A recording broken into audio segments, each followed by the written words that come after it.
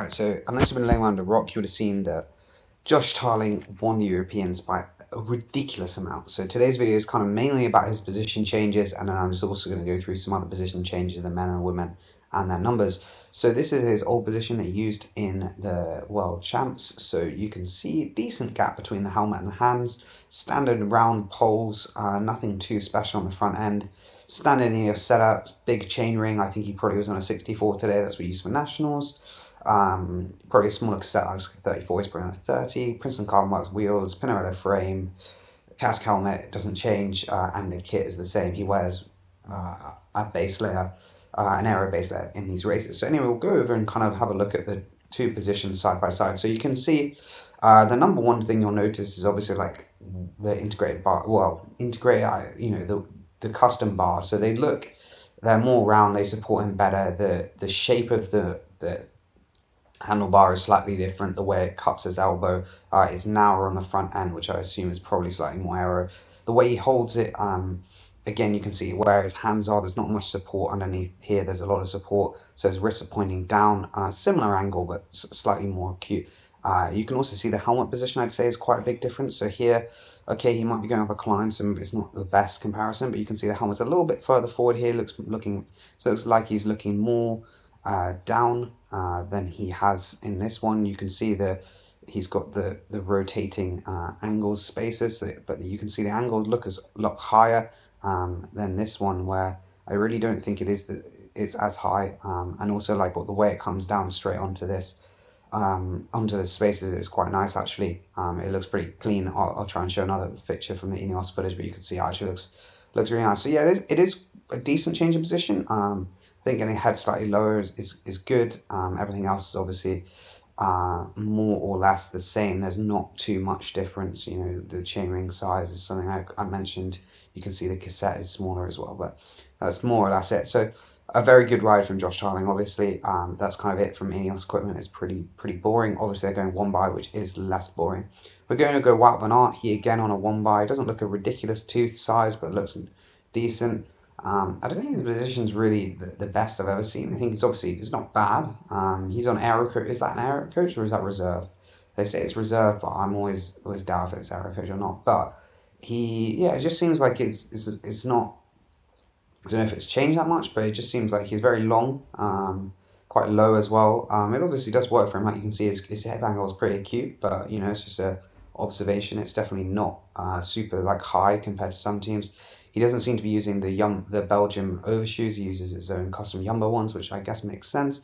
Unlike Tarling, you can see was in the GB ones on both sides. I think these ones, they actually stuffed stuff underneath to try and make it more aero, like the ridges. Everything else is SRAM standard. It is what it is. You lose what's in your chain, but that's just the way it is. Kung, I noticed something interesting.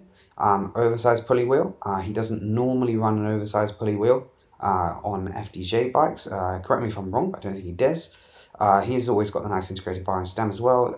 He's got looks like a Met helmet. I think people were telling me a Met Concordia potentially, or Met drone. It doesn't look quite as wide as a drone, so I would imagine it probably isn't. And again, one by as well, which is interesting to see. You can see no front mech either, so real trusting it. Obviously, he rode into the gate today, or the fence, not ideal. Heads up riding, heads down riding, not optimized. Well, optimized, but not optimal if you don't want to crash. Again, Sjord Bjax, he's riding for Colnago's, the Colnago for UAE. Again, the only thing interesting, carbon TI chainrings. I know they ran them on the road, but it's interesting to see they did here as well. Pretty sure it was one by as well. So UAE kind of also up there. Those are really the three standout people. I also think Quickstep actually normally sort stuff out. He's got a front mech on, but I'm pretty sure he was one by. Not on an aero coach front wheel, I do not believe. Otherwise, Speed Concept bars, I think they are. Everything else pretty standard, to be honest. Obviously the sock. Now we go over to Lotte Kopecky for the women's. Slightly different, got gold chain and cassette. Not maybe as crazy as people thought. She's on the time pedals. Chainring does look small, doesn't it? Maybe only a 50 here, which is a shame. Aero coach extensions, those obviously bought for. Weird that she keeps the stickers on, but anyway, again, her position pretty low. It doesn't look bad. It's just not super high hands that you maybe come to expect from people these days. But yeah, apart from that, nothing to report. Keeps an aero bottle cage in, which Lampard doesn't, so that's interesting. Don't know if that's, if they've tested it or just vibes. So yeah, interesting. Marlon Royce, well, should be DQ'd for those socks, number one. I just don't know why they have rules and they don't implement them. Very shallow front rim, I think, because people are scared that it was very windy. She also has a bottle in as well, so maybe that is an SD Works thing. Apparently, her Garmin was like tucked down her skin suit. She didn't want to look at it, or thought the error was bad. That's what I heard. But yeah, her position is like Ganna's. Very long and high, and her elbows are kind of actually like backwards of the pads, if that makes sense, closer to her.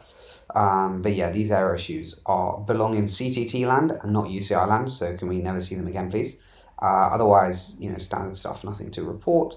Anna Henderson, on the Jumbo, we're going to see how aero she is because it's actually mental. She's on the Jumbo train, but she doesn't get the one by on the SRAM, which is sad.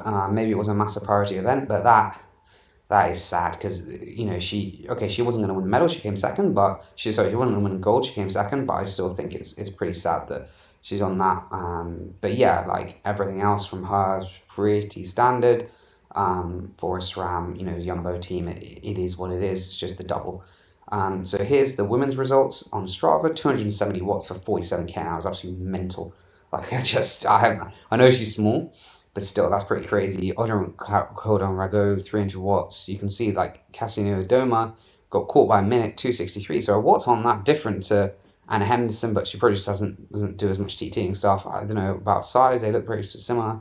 Again, you can see here people doing 290 watts.